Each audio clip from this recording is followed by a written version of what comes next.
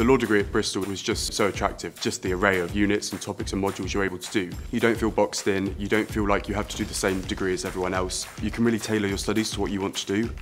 I always saw Bristol as a mini London. My end goal is always to work in London when I'm older, but I didn't want to study in London, I wanted to study somewhere else around the country. Bristol University, being one of the main competitors to London universities, attracts so much support from law firms and employability schemes and networking. The law clinic itself has a really big commercial sponsor. Lots of the law clubs and the societies have really great sponsors as well. It's a fantastic place to meet people and set yourself up for that career end goal. You'll meet such a wide range of people studying law at Bristol. I've worked with professors and solicitors, creating an international workshop. I've worked with other students and societies, people at other universities. You're not limited at all in your scope at Bristol.